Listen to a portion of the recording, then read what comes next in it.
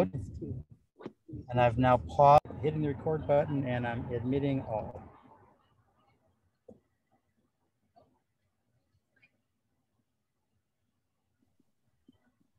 Okay, they're all in, and I'm gonna mute myself now.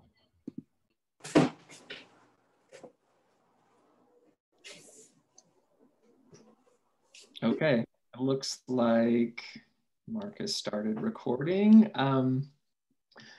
So I think we'll go ahead and get started. Thanks everyone who's joining us at whatever time this might be for you. I've been excited to watch these talks over the recent quite a few weeks. For those folks, if there are any signing in for the first time, I believe the series was put together to highlight some of the particularly interesting science about to be published in the different SCB journals, and work I think that's especially innovative and timely. Just a couple points at the outset. For those of you here in the meeting, just please, if you don't mind, set mute to on and your video to off during the talk. And we'll do questions at the end. So feel free to either drop a question into the chat and I'll take a look at those and feed them to Anastasia. Or if you're more comfortable or can't manage the chat, you can raise your little Zoom hand. That's okay too. We'll just sort of feel it out. I guess I should say, my name is John Salerno. I started talking with Mark Schwartz, the editor of Conservation Science and Practice, about a special issue on community-based conservation. Wow, it's probably been well over a year now. And the goal of the issue specifically was to solicit papers on the adaptation and evolution of institutions and governance related to community-based conservation. And that's how I first interacted with Dr. Anastasia Quintana, who sent us one of the most interesting abstracts, if I remember correctly, and it resulted in one of my favorite papers in the issue.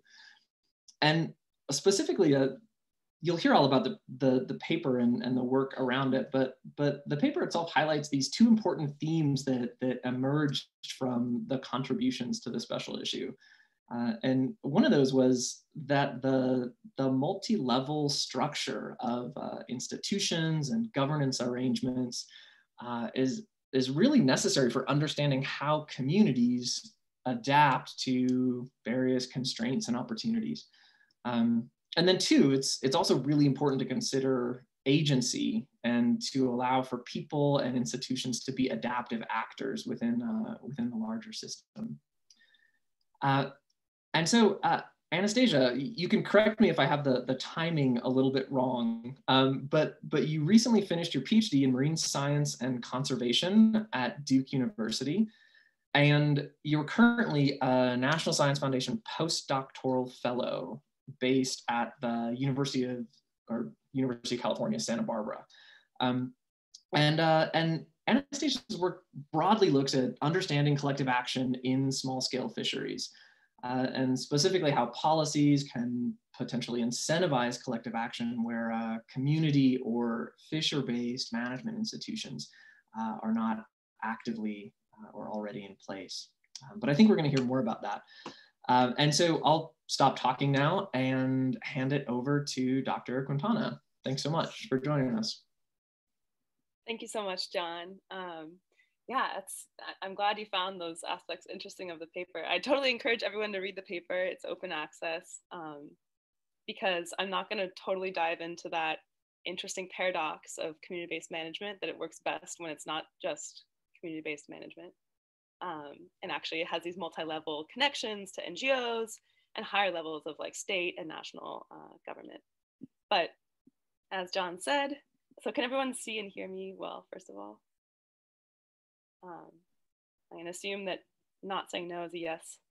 So two things before I start. I developed a cough yesterday, so I apologize in advance if I have to turn away for a minute to clear my throat. And also I'm still learning the Zoom platform. So bear with me, please.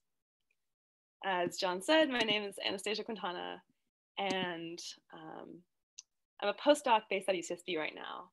And I'm an environmental social scientist. I study collective action, and that's basically how people work together to solve environmental problems. And before I dive into this talk, particularly given conservation's racist and colonial roots, I would like to acknowledge the Chumash people, who are the traditional custodians of the land where I'm currently giving this talk.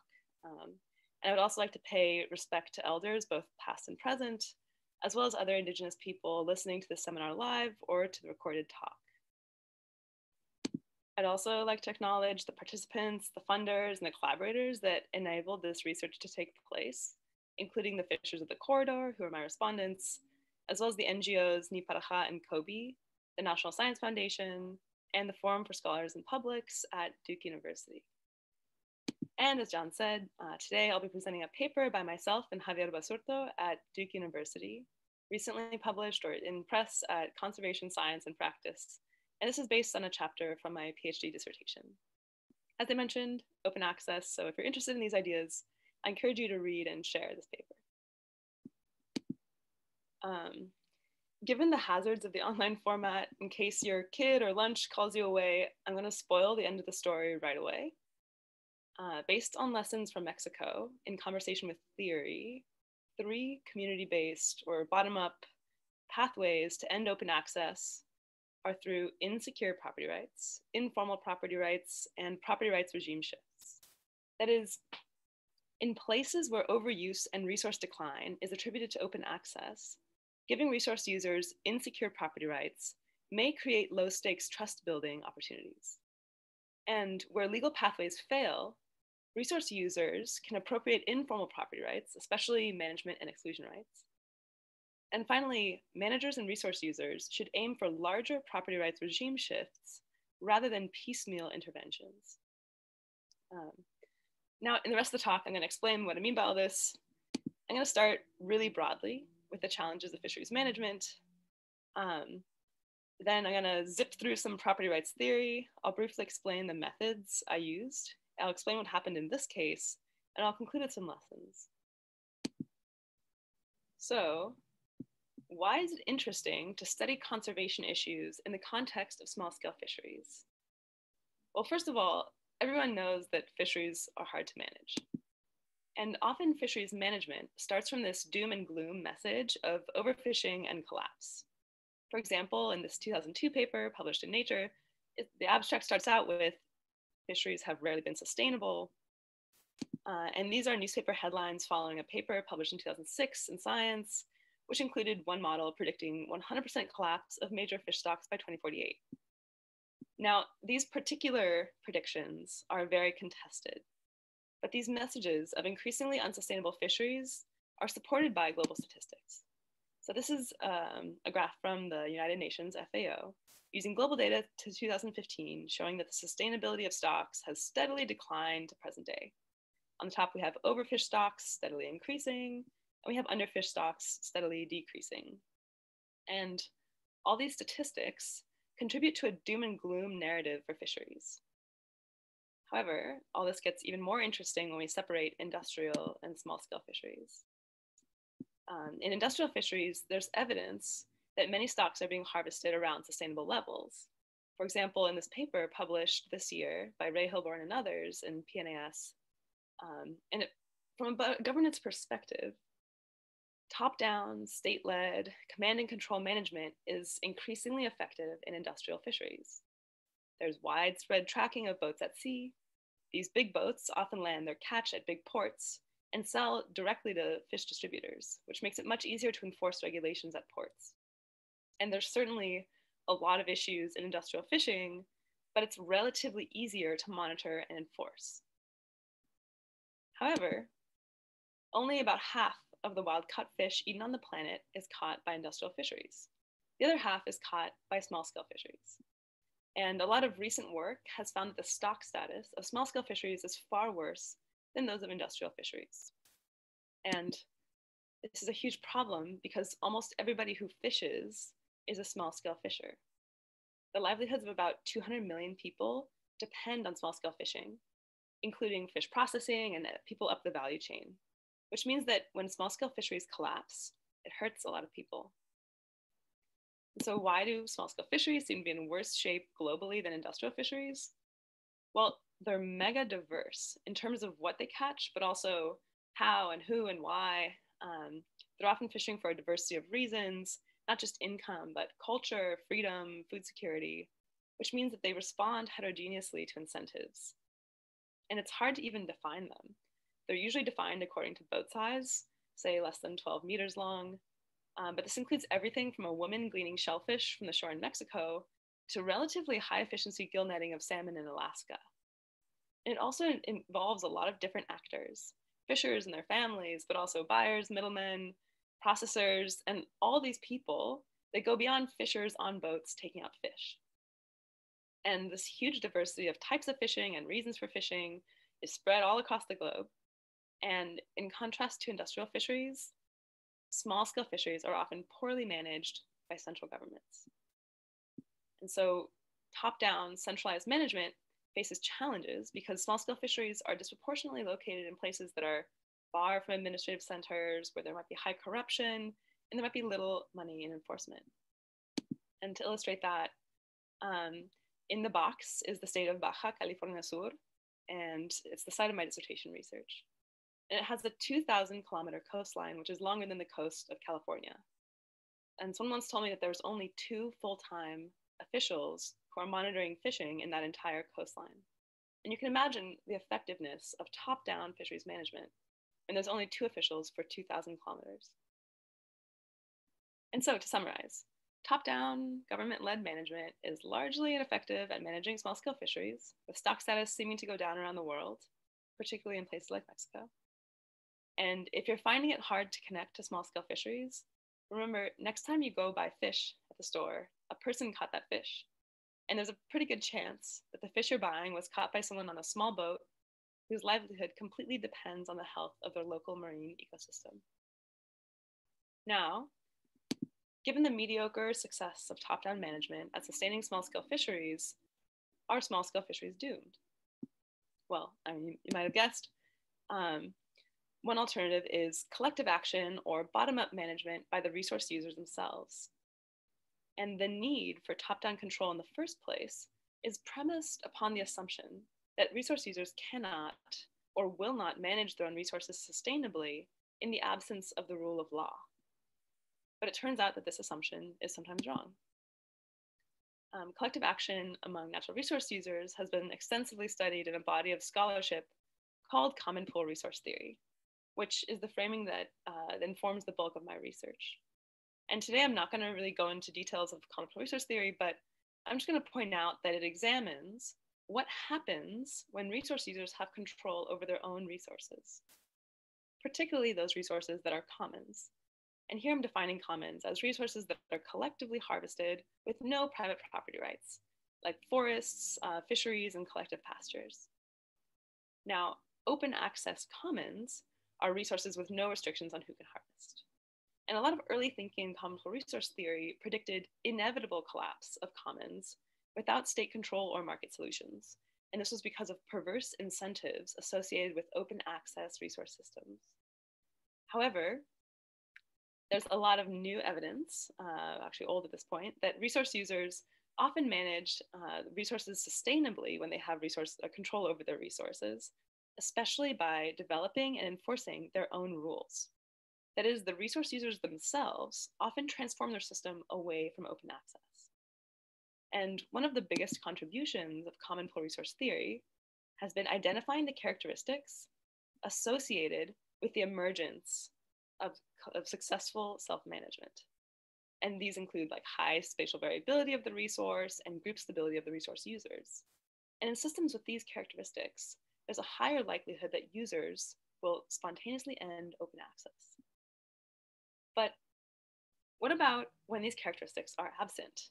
That is, what about in places where theory does not predict the spontaneous emergence of collective action? Are there strategies for resource users to end open access, possibly through policy interventions or policy opportunities? And this brings us to property rights theory. So I'm going to depart for a minute from conservation and let's do a quick thought exercise. So let's say you go to the store and buy a cake and bring it home. Think for a second about what rights you have to that cake.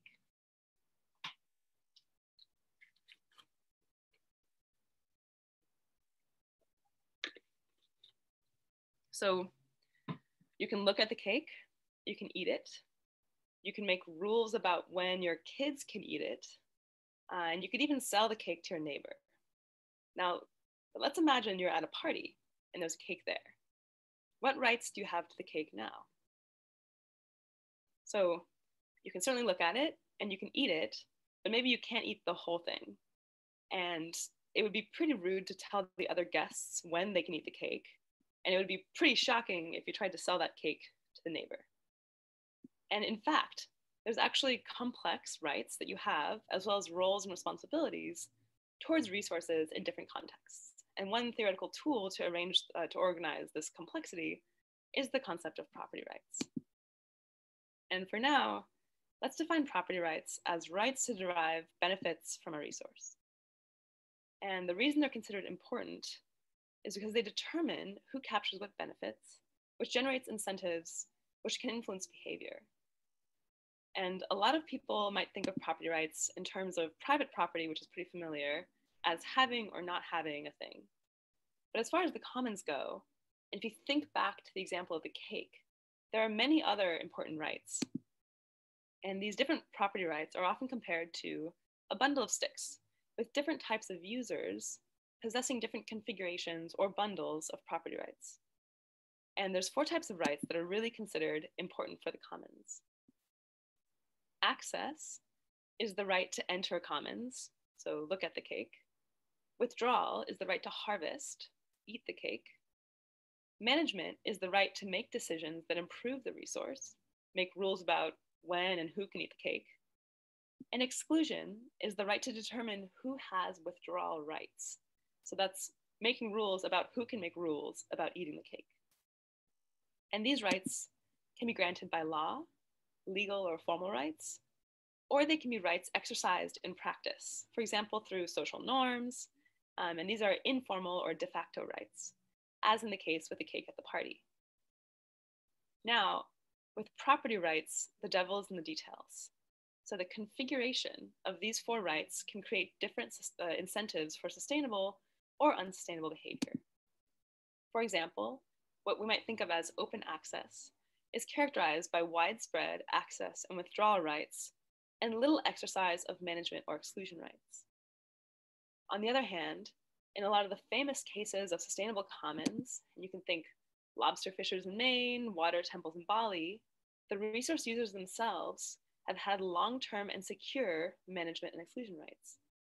But these cases of secure long-term property rights are not the norm in small-scale fishing. And in many cases, it may be challenging for resource users to gain these legal, long-term secure rights because of government inefficacy or corruption or conflict or apathy or a number of different reasons. And so, how then are fishers currently operating in open access conditions to transform their property rights regime and gain management and exclusion rights? And to answer this question, I'm going to draw on some lessons from my in-depth qualitative research on Mexico's fish refuges in Baja California Sur.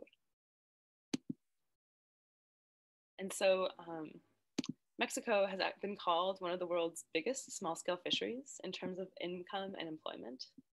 And this red X here marks a region called the Corridor, a region that depends almost entirely on fishing, but where fishing is in decline. And this red X is shown in a little more detail here.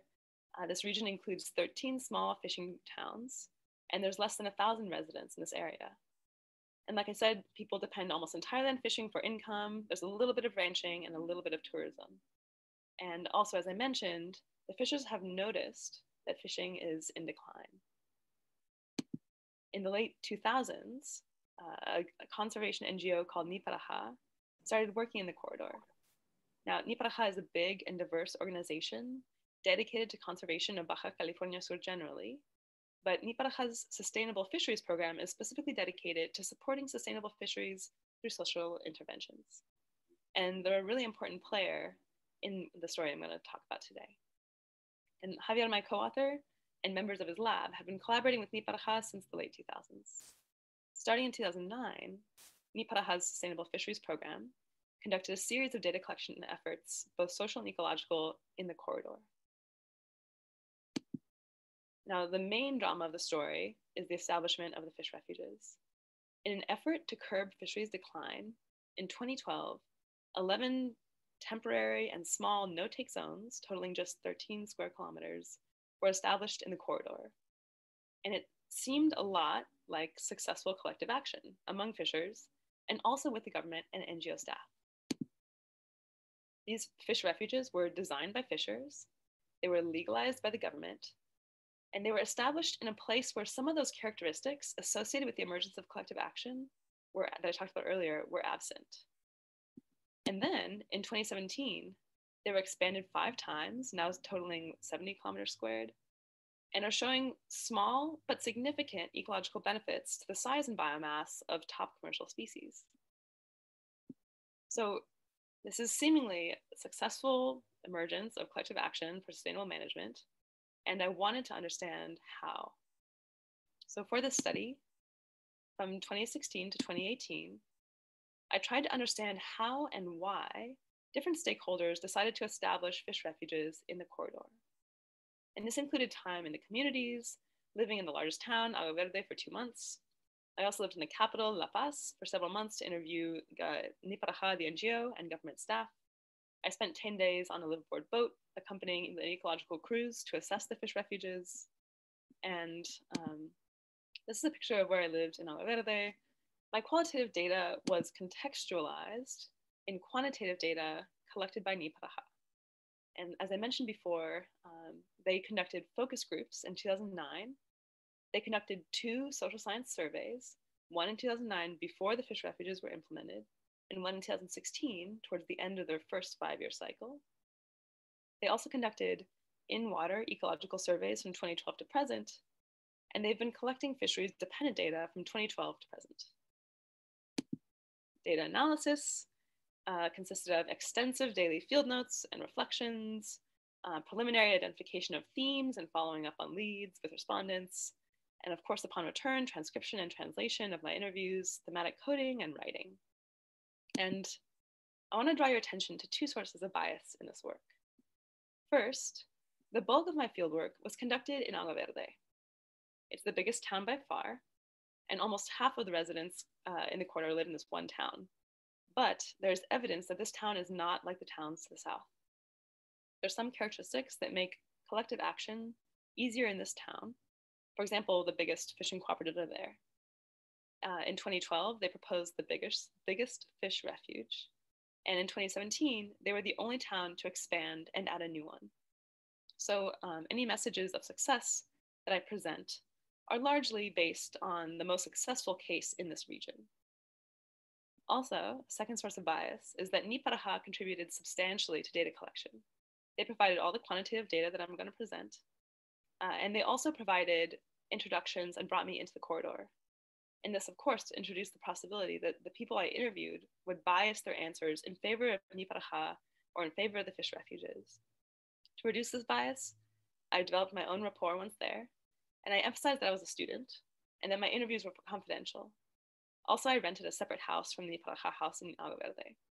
However, I think it's really important to understand these sources of bias to interpret the findings I'm going to present. So, what did I find?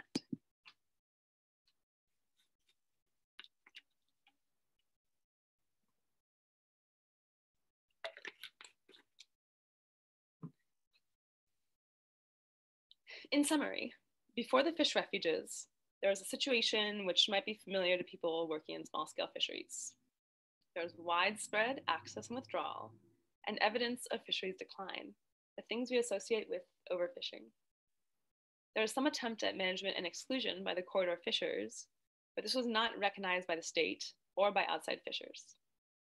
Now, through the process of establishing and enforcing the fish refuges, there was a reduction in illegal access and withdrawal by outsiders, and an increase in legal access by corridor fishers.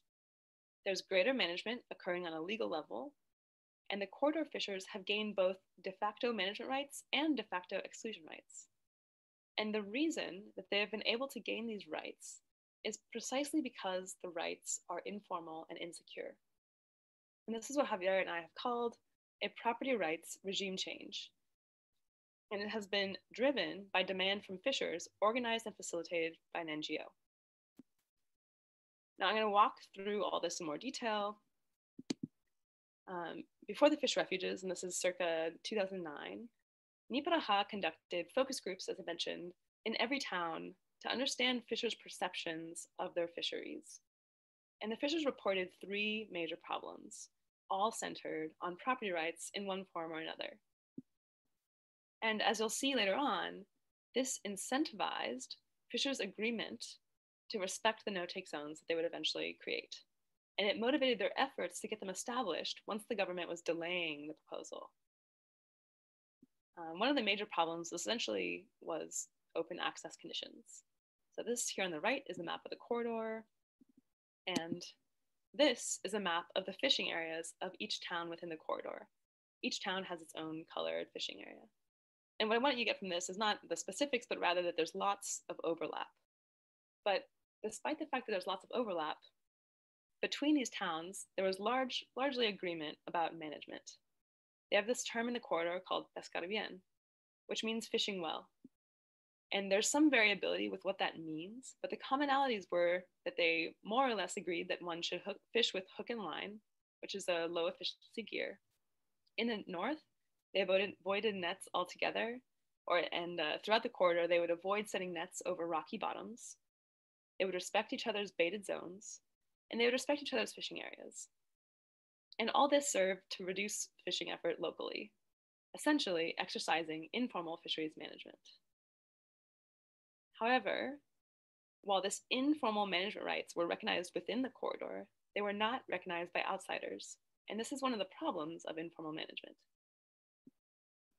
And the outsiders who didn't respect these rules included a bunch of different groups, mostly semi-legal, with overlapping harvest rights. First, fishers from a town to the north had obtained a fancy exclusive management permit called an UMA, which is governed by a different agency. And this gave them exclusive rights to dive for sea cucumber in the red shaded area. Fishers from the corridor claimed that the sea cucumber was actually a cover story, and that these fishers would essentially catch anything they found while diving with hookah or a compressor, using a spear gun, which is a really high efficiency gear that is illegal for commercial fishing across Mexico. Now in the south, some permit idiosyncrasies gave some of the urban fishers from La Paz, the capital to the south, it gave them access to harvest anywhere within the municipality of La Paz, which includes the southern corridor. And the corridor fishers accused them of using damaging gear and fishing in their traditional areas. Now, overlapping this entire region are shrimp trawlers and migrant fishers. The shrimp trawlers have permits to the entire state, a certain distance from the shore, but have been accused of fishing too close to the shore or fishing with nets of too small mesh size. And migrant fishers from states across the Gulf of California frequently fished in this region by establishing temporary fishing camps and legalizing their catch with local fish buyers. One moment while I clear my throat and unmute myself.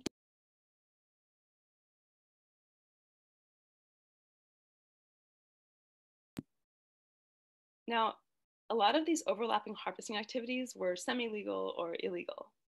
And what I'm trying to show is that there's overlapping permits and confusion to fish in this area, resulting in over-access and over-harvest. Now, at the same time, only about half of the corridor fishers had legal fishing permits. Now, this didn't stop them from landing catch, but it led to them feeling like delinquents. And also, the corridor fishers felt that when the authorities came to the area, which was rare but occurred, they apprehended the technically illegal corridor fishers, fishing with hook and line, rather than the divers and net fishers who they perceived to be doing the real damage to the fishery. And because of all this, the fishers of the corridor perceived a classic tragedy of the commons. And Javier and I have characterized this as a top-heavy property rights structure. Now, the fishers of the corridor were dissatisfied. This information primarily comes from Niparha's socioeconomic survey of fishers in 2009. And the fishers reported wanting less withdrawal by industrial shrimp trawlers and by outsiders. They wanted more legal access. Because they lacked permits, like I said, they felt like delinquents, even though they had fished in the region since the early 1900s. And they also felt that the government punished the traditional fishers of the area rather than those perceived to actually lead to the decline in fisheries. And they actively wanted more management and more exclusion. Now, Niparha saw opportunity in the fish refuges. Fish refuges presented an opportunity because they engaged with global debates about marine protected areas and marine reserves, and there was also political will in the government to establish them. They are essentially small no-take zones that are temporary. Also, the Fisheries Agency was interested in more fisher participation. Finally, 79% of the fishers in this 2009 survey reported that they would implement, monitor, and enforce no-take zones, demonstrating fisher interest. And so this was the opportunity of the fish refuges. Now, fish refuges on their own do not necessarily change property rights. Legally, fishers submit, the process is this. Fishers submit a proposal for no-take zones, and the government fisheries scientists, in this case called Inapesca, evaluate the proposal. The fisheries agency, called Conapesca, makes a decision on whether or not to implement the areas. And then if they decide to implement them, they're implemented for usually 5 years. Now, this should not change property rights, because while the fishers legally propose the area, the right to manage and exclude legally still lies with the government, so nothing has changed. But in practice, the process of establishing fish refuges in the corridor has transformed the property rights structure. In the case of the corridor, the fishers,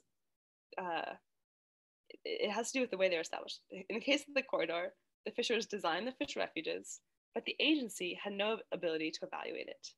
And because of this, and because of political pressure, they approved the areas exactly as the fishers had proposed them. And so the fishers' design was directly translated into management.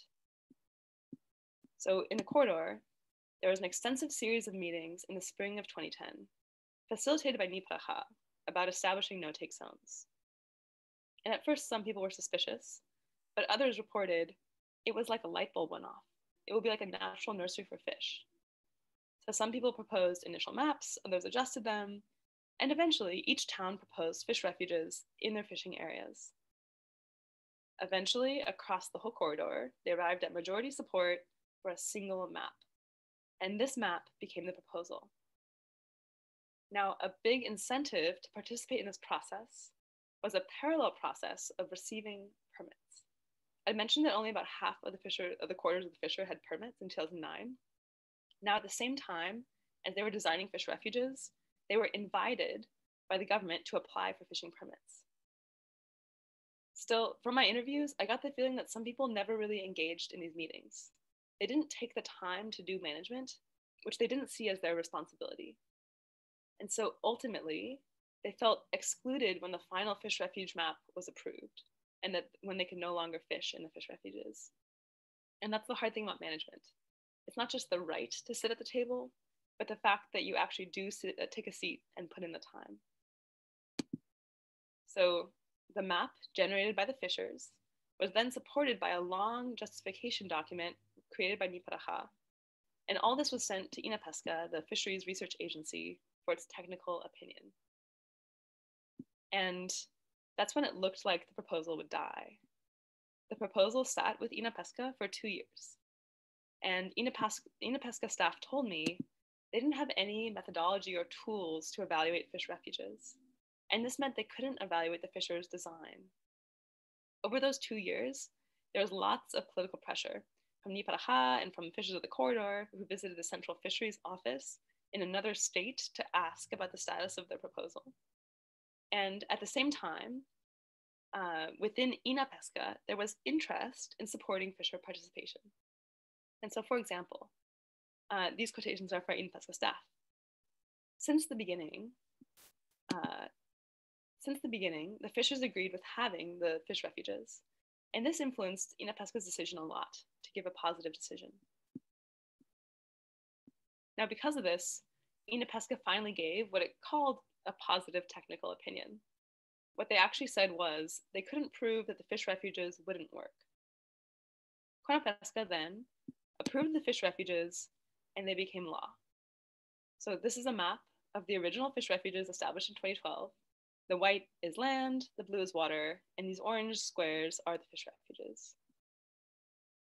As I said, the corridor fishers design was directly translated to management.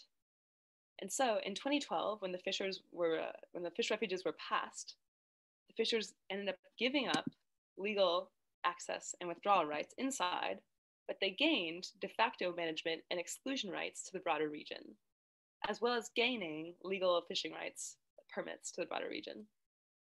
So after the fish refuges, there's a new distribution of rights.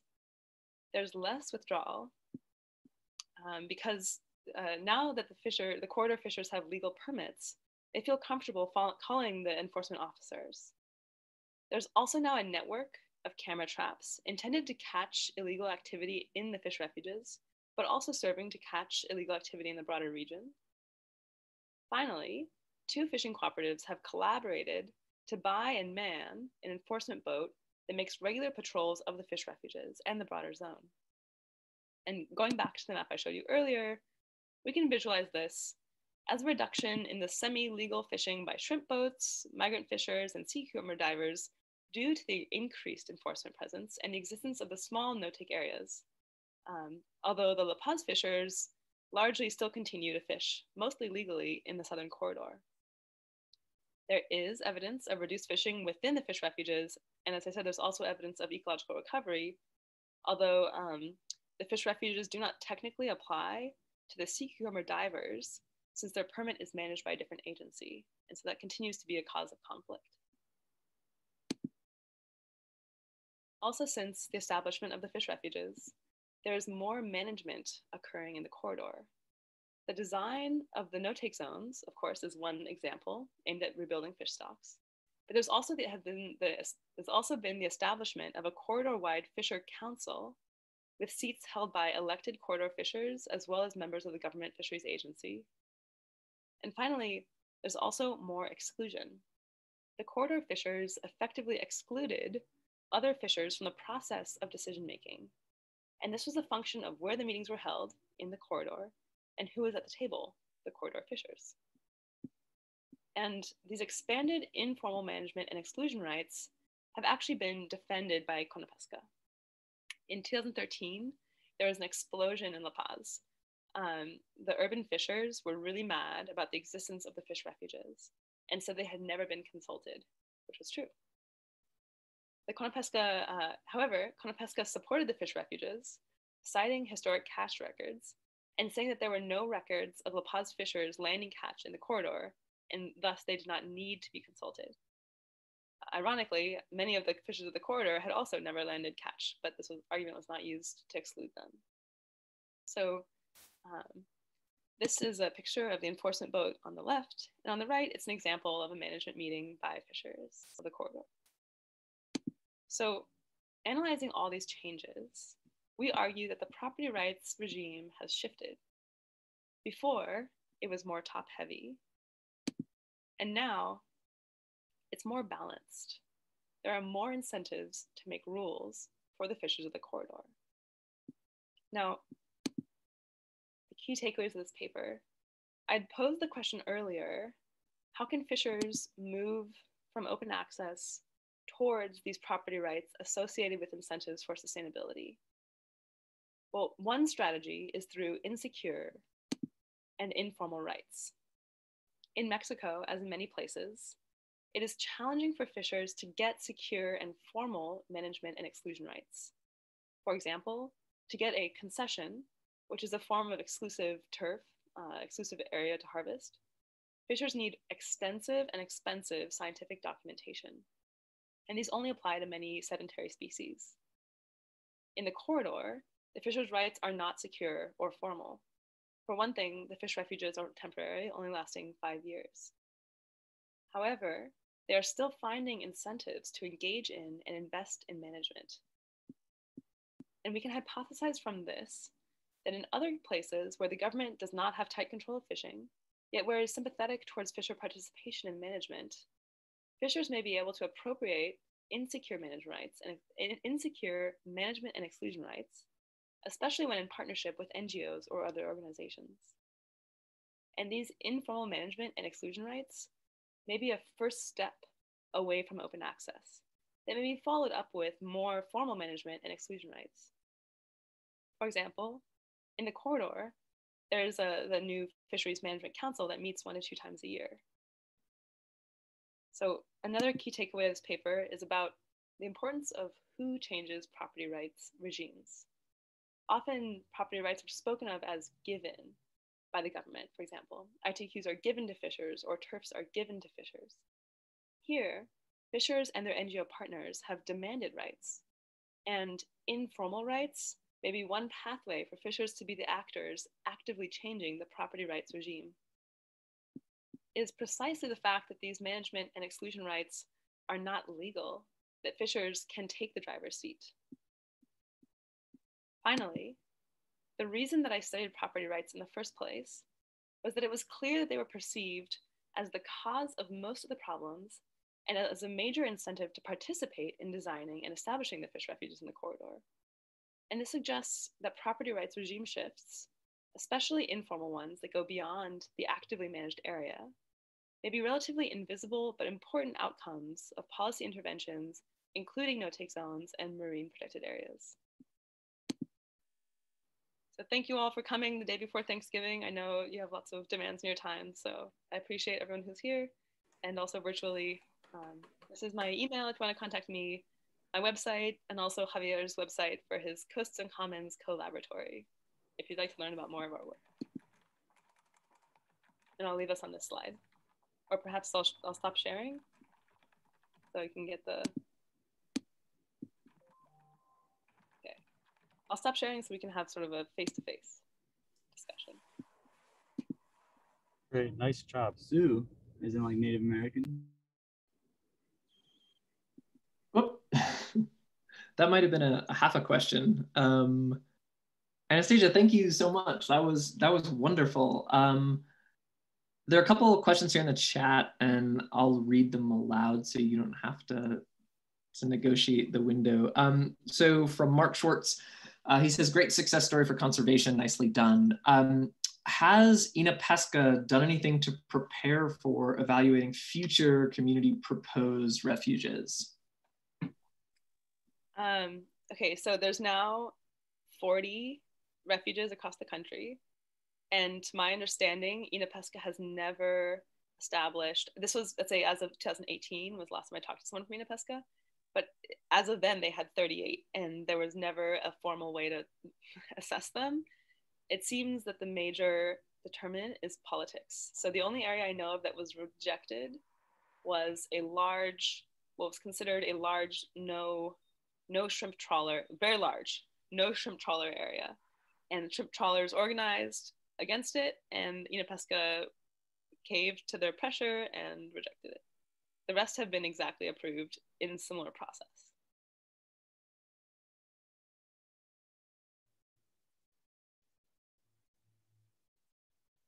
Okay. From Adina, how could participation be improved at the onset? What do you mean? I'll let you take that. Thanks, great talk. I should have said that too. Thank you. I'm sorry I entered a little late, but I think I caught most of it. So thanks for doing this. Yeah, I was just, this is a common problem that I've seen in the literature, anyway, read about, where, I think often, and you suggested this might have been part of the driver of the problem, is that, taking a really large area for conservation planning, and then you have the participation of the stakeholders, and you can't capture all the stakeholders, and then people get excluded in that whole thing. And that has been observed, you know, in other systems. So I was just wondering if you had any suggestions about how, you know, if we were starting from scratch again, you know, how would you manage the participation, maybe in a different way? It might not have a different outcome, but would you change the way they did it in the beginning? So just to clarify, you mean among the corridor fishers, or you mean to include like the La Paz fishers and other actors from different areas? Yeah, like the people who ended up being excluded and having some of this tension. Would you have done the stakeholder participation? Like, would you stratify by the different types of participants, or would have you taken a smaller area, or, you know, things like that? I think that to some extent conflict is inevitable when you're trying to talk about reducing effort, right? I mean, in this case, the effort that the corridor fishers wanted to reduce was other people fishing there. And so I think that this kind of conflict was inevitable. There was an attempt by the NGO to reach out to those fishers, like at the beginning, like in 2009, they contacted some leaders in the South, and they were not interested in engaging. They didn't really believe that anything would happen, which this was the first time that anything like this had happened. So they weren't wrong in expecting that. So I think that I think that would have been hard to avoid. I think that an interesting question is another interesting question related to that is like about getting the corridor fishers interested in participating, because certainly I didn't really talk about this, but in the North there was much higher participation than in the South, and this was due to a number of factors. Someone from the NGO had lived in the North for years and built a bunch of trust and relationships. And so I think that there's things that drive increasing participation within the communities. But I think that what this network enabled was a process of learning. And there's been much higher participation in the second round in the South, now that they've seen that something really did happen, and both politically, like the fact that they were ever passed and became law, and they weren't just sinking their energy into something that would never, you know, result in anything. But also they're seeing some small, you know, ecological, you know, significant but small ecological benefits, and they're starting to trust in the process a little bit more. And so I've been thinking about participation as a feedback loop. And so it's this tiny, small trust building in the beginning that kind of like snowballs and increases. That being said, yes, I think that you can't involve everybody and you have to make choices. Those are questions for political ecologists. Thanks. Thank you, Dina. That's a great question. Okay, from Michelle, how is monitoring supported in the refuges? Financially? Is Michelle there? No, I was more wanting to see how the feedback of the results of the monitoring supports the refuges and whatever rules are in them. Yeah. So the monitoring is conducted by Nipraha and the fishers. So Nipraha has trained a bunch of fishers to do this kind of like traditional ecological transects, counting fish, type monitoring, as well as they have a parallel effort where they pay fishers basically to collect data about their catches. And this is creating catch dependent data. The official statistics are super bad, so that you really can't learn anything from the official statistics, but they've done this kind of non-official catch statistics to try to detect whether there's any effect. And they've noticed in both the fisheries dependent and the fisheries independent data, they've noticed trends. Nipraha then summarizes these, makes nice graphs, pays quantitative people to analyze the data. But how does it feed back into the process? Well, the process, the fishers design the areas. And so it's however they choose to interpret the data. And I've actually conducted some interviews about this, and the knowledge that goes into the process, at least for this first time step, 2012 was the first one, 2017 was the renewal. In that renewal, what spoke much more to the fishers was not the graphs and the significant changes that were presented to them by Nipraha, who they see as having an interest. Even if they do partner with them, they still see them as having an interest. But what they really cited in the reason why, for example, in the north, why they expanded that area was that the fishers, they had a bunch of fishers from that most northern town that conducted the monitoring. And they'd come back and they'd say, yes, there's tons of fish in this area. I'm seeing a huge change. And those kind of like informal reports were far greater in predicting, they were much more salient for the fishers and why they decided to change the area. That being said, the data, I mentioned that justification document, the data and the fact that there is data to support the fish refuges has been helpful. Ina Pesca has cited that as a reason why they expanded them. Like, they're like, yes, look, the data support this, and that's why we're supporting it. But the fishers didn't use that to make the decisions. They just used this more informal way, or they'd go, I'd say there's three mechanisms.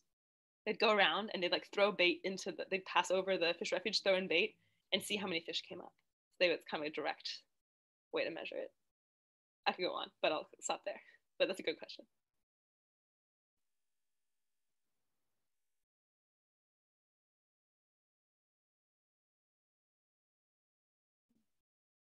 Okay, sorry.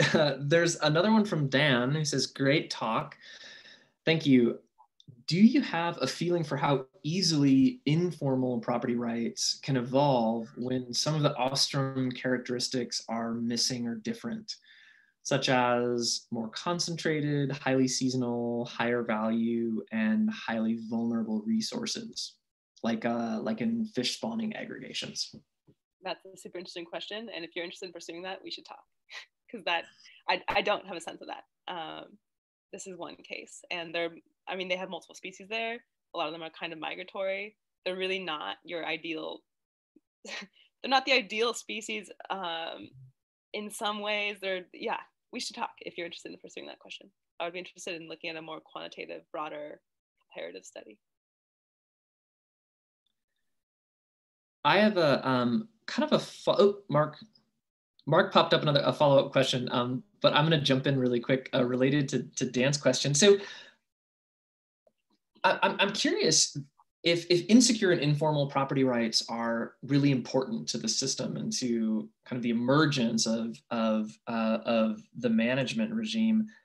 Are there risks if these don't transition into something more concrete or more formal, or could you see a system where there's this kind of constant flexibility and sort of opportunity for innovation, such as it is now? Like, is there a necessary transition that must happen to formalize the rights, or not? Yeah, I mean, I would want to follow this example and answer that empirically, but I'd say what my best guess is that, I mean, like in security, right, comes at it. It's hard, if you have security, it's harder to have change. And so if you're trying to change the property rights, I think that insecurity is a way that you can move towards a different system. Once you're in a more desirable system, whatever that might be for your different actors, whoever perceives it, whoever's interested in the system, I think that if they want it to stay, let's say you get to a point where they kind of have the rights they want, they would want to formalize those rights. And that might be a slow process, but I think that would help you stay in that system that you prefer. Otherwise, you could easily transition out of it. That would be my best guess. And they're trying, there are discussions of the potential for concessions, these exclusive harvest rights in the corridor. It would be unprecedented with a mobile species like fish. That's the way the finfish is the way the permit's managed. But yeah, they're interested in those more secure and formal rights. And those would be enabled precisely because of the collaboration between Niparaha and the fishers. They can fund things like scientific studies, which the fishers on their own never could have been able to do.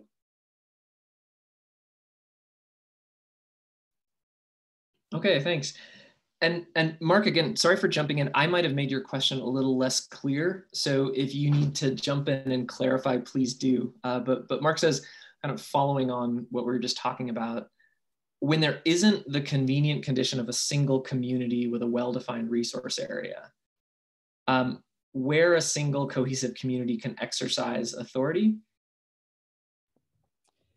Yeah, so I sort of truncated that, but the papers that I've read on this all seem to have this idea that success is much easier when you have a reef on an island with a community, and so that the resource matches the community.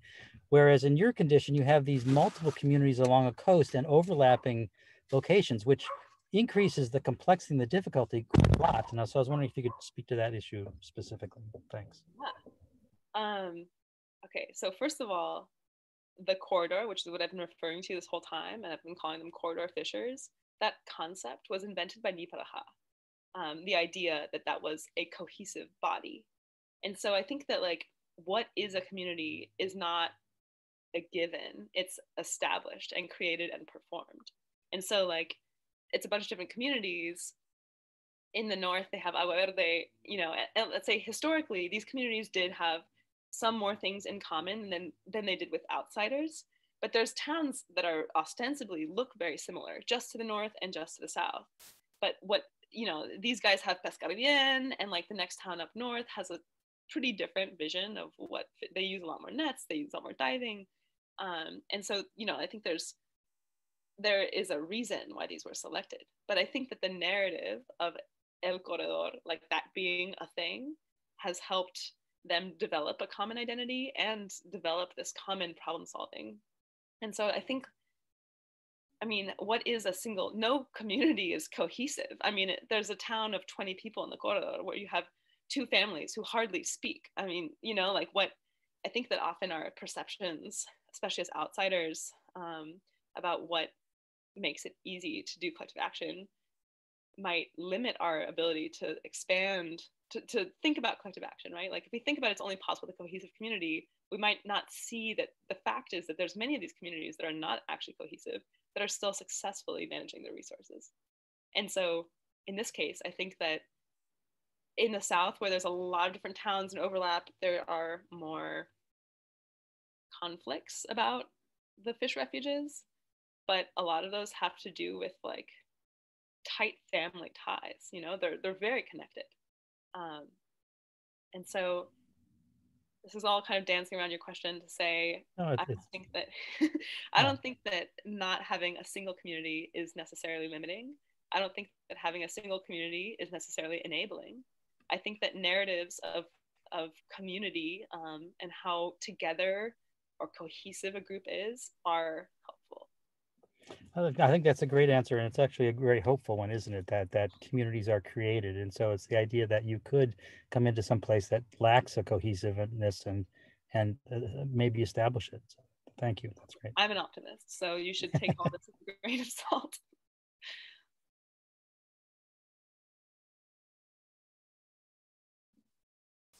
Dan jumped in with another comment and just said he agrees, and great point about how communities can be constructed. And I think we're approaching the end of the hour. Mark gives me a thumbs up, so that's a yes. So probably on behalf of everybody, I just want to say thanks, Anastasia. That was a fantastic talk. Really appreciate you sharing the research.